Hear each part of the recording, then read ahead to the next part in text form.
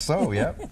A world record attempt to drive an environmentally friendly vehicle made a pit stop in our city today. A group called Driven to Sustain parked at J.H Picard School to meet with the junior high students. The pupils have been following the group's progress since they left from Victoria on their cross-Canada trek. The van uses a fuel consisting primarily of waste vegetable oil. They're meeting Canadians to share their knowledge about protecting the environment. The veggie van was really quite a hit with the kids.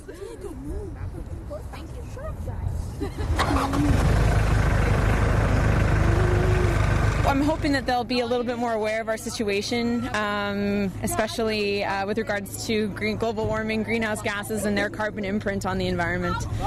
Mostly pollution and everything that has to do with what's happening in the world right now.